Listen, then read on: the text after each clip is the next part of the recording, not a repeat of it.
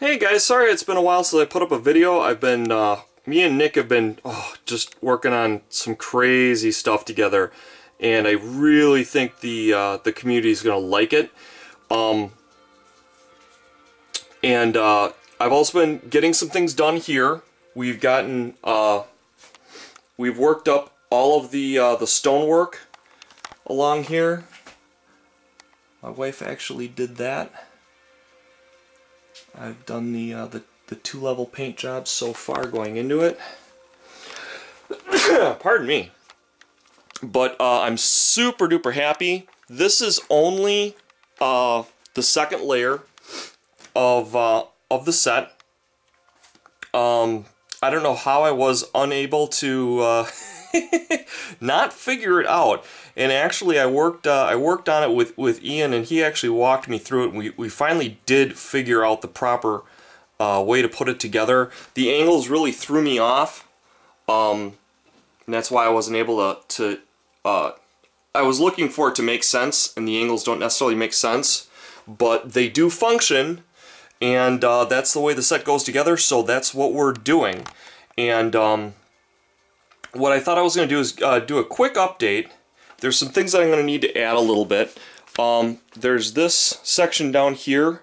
The longer you go with variably spaced pieces, it's impossible to not end up with something out of kilter when everything's out of kilter going together. So I'm going to take care of that. I got to make a back piece to this to go in. I'm going to have to do something with that back wall. I'm thinking possibly arches going in. But what I thought you guys might want to do is, I've done this before with the first set that I did with Ian, and I never did a how-to about it. And so I wanted to not only give you some eye candy to look at, but I wanted to explain, these are caps for the pillars that still need to be worked up in color. I wanted to explain how I do, let me turn this down, how I paint marble, because it's kind of a different situation when you're painting marble. Now how do I explain this to you? I'm going to actually show you the steps. This is two-layered right here, and I'm actually going to work this up. This is my base coat. This is called Storm Gray. I'm not sure if they still have it around. I've actually got a small tin of it that I had them color match and make for me. But I want to talk about the difference between opaque stone and non-opaque stone. You're probably wondering, what is a non-opaque stone? It's kind of like the difference between a rock and an ice cube. If you were going to paint a rock, especially dry brushing, and provided this is also that it's of the same color consistency throughout, what you would do is you would work up your base layers and go through however many highlights you want to go through to get to your highlight layer, and then you're done. Now marble's a little bit weird because it has a translucent quality to it, and marble is also, it's, how do I explain? It usually has several different colors, and it's working with marble is kind of like doing non-metal metals. Now, anyone who's not familiar with a non-metal metal, the way they go about getting that sheen isn't necessarily by use of gloss. They can get away with flat tones, but what they do is they go through transitions from very, very dark to very, very light over very short distances. Okay? That's how they go about doing it, as it's been explained to me by painters. I don't claim to be a high-level painter, but when a high-level painter talks, I perk up and listen, because, I mean, those people are incredible. They have an incredible talent. Now, switching over to marble, it's it's usually several different colors of stone that are mixed together that have a translucent quality about it. So what I do is it's usually like a smoky blue or smoky gray as the base tone. And I'm talking about your lighter colored marble because there's different colors of marble. So as you can see, I work off of a fairly dark base. And the reason I start with this base, I gotta go this deep because I need a heavy contrast. Now what I go with is, after that, I go with a sandstone. My sandstone, but specifically what's important is that normally with a dry brush, what you're going to do is you're going to go against your whatever your raised points are. So I would just go against it like that, and I would work it down, rotate it, work it down, work it down, work it down. You know, there's 1,000 videos on how to dry brush. So I think you're pretty clear on how I would normally attack something like this. However, if you look at it up closely, let's see if I can get the light correctly. It's going to look like a messy paint job, and it's specifically done that way. What I use, you're probably familiar with stippling.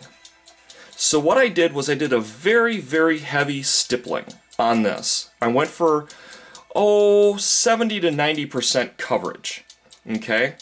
And so you're getting blotches down in your crevices and things like that. All great big no-nos for dry brushing.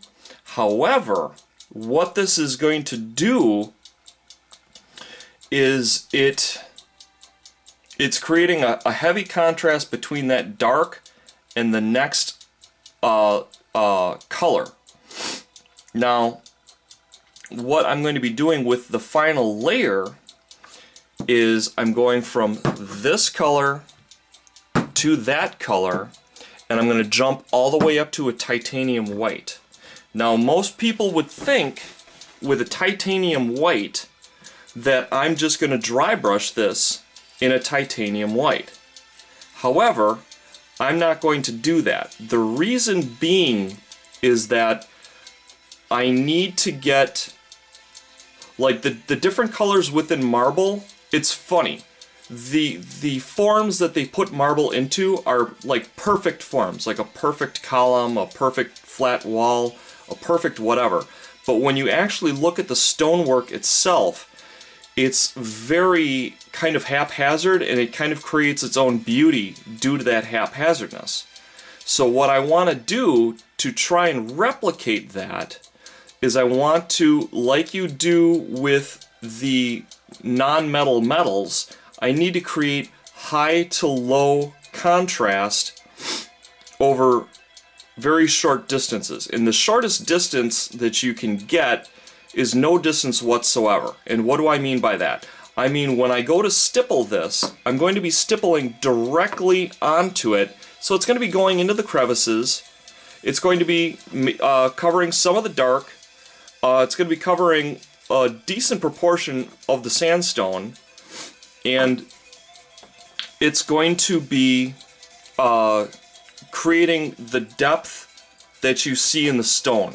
It's like the difference between looking at a rock and looking at into an ice cube, which is, you know, I can't really replicate that, but what I can try and do is I can try and bring the haphazard form, or in the swirly forms, the different forms within the stone's mixture, and just try and bring that to bear to the human eye, and hopefully the eye will help mix it, and then it's already been replicated in this perfect form of this pillar.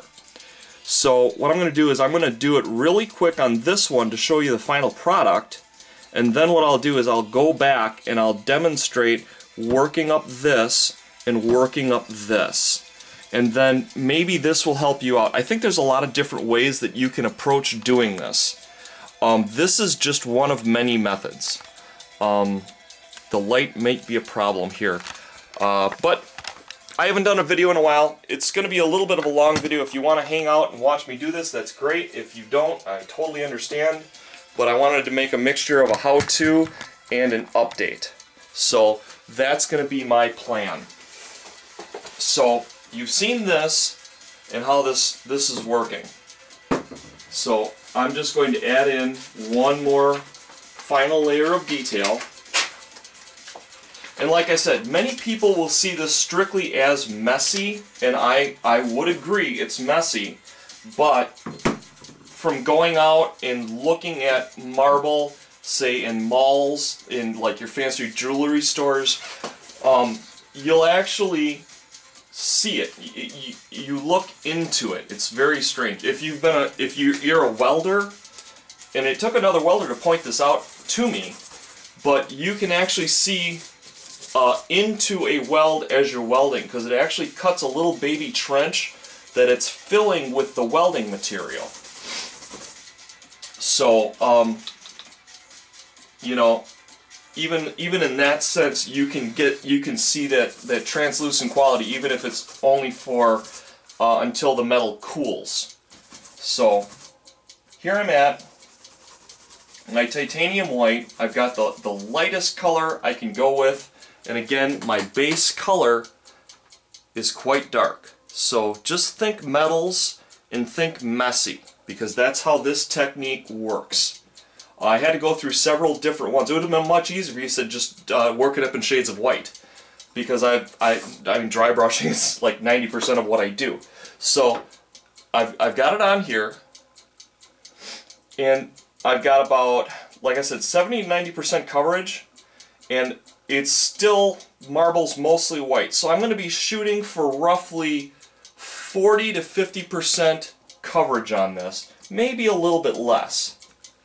But what you want to do, and you'll see how I do this in just random sections, and I don't want to hit everything. I don't, like I said, there's a messy quality to this, so I'm trying to create the illusion of marble. And this has worked extremely well in my opinion. And so if we have any historical types out there that want to do historical type stuff, this is a method that you can come across. And personally, I think it's spectacular. If you look at the quality of it, let me get the light. If you look at the quality of it now, maybe I need to stand it up. Do you see, with the way it stipples, the hairs almost kind of roll around and there's this feathering effect?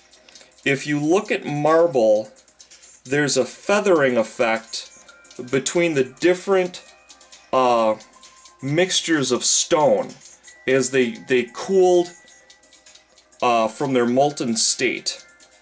And it usually has a heavy level of crystals built into it, and that's what gives it that spectacular shine and depth. But as you see, you get all the depth, plus you get the mixture, plus you get the feathering. It's really spectacular, in my opinion. And the other thing I love about it is because it's so easy. This is something that a beginner can all he needs to do is get his ratios right and just stipple it, and don't make the rookie mistake of stippling everywhere. You see how this area here has got a lot of yellow in it, but you can go higher up and there's more white. I really have to apologize for the lighting down here. The lighting is absolutely horrible. But it's a wonderful effect. As a matter of fact, I don't even really need to go through it. You've seen what I've done. Just when you're going to here, you want to stipple everything, and you're shooting, like I said, for between 70 and 90% coverage. Wherever your detail is going to be, you're going to have more darkness, and that's fine. You actually want that because you're going to have a heavier contrast when you go to your titanium white, and it'll really give you spectacular results. It's really a pretty look to it. I don't know if this video is really doing justice to it, but it's really wonderful how you can look down into the depths and see some swirls of white in amongst that gray, and then you go all the way up to the tip and you get that nice almost snow-like dusting effect on the top. So that's how I do my marble, and that's how I'm going to be doing the rest of this set. Like I said, this is something that I devised a year or two ago for Ian, and it's worked for me, and it's a lot of fun. You should give it a shot and see if it works for you. Particularly you 40K players, because there's so much Roman influence in a lot of the architecture. So you certainly have the opportunity to really show off this kind of a skill set within those parameters. So once again, I'm really apologizing because I haven't gotten videos up, but me and Nick have a huge treat for you guys. I'm very, very impressed with the skill set that he's bringing to the community, and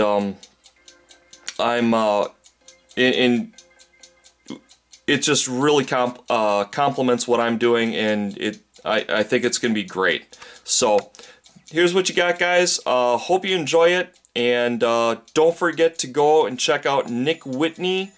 The channel is Nick Whitney, and his company is Modest Magic. Love you guys. Take care. Bye-bye.